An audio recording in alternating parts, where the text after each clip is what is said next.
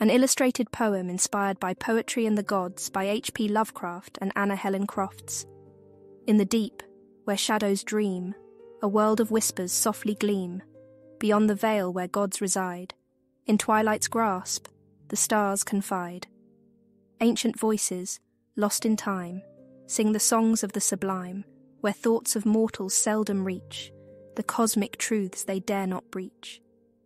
In temples old where silence reigns, the poets chant in mystic strains of distant realms, of fear and fate, of beings vast that lie in wait.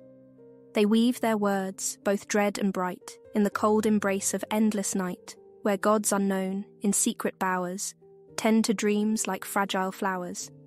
And in this dance of light and dark, they etch their mark, a fleeting spark.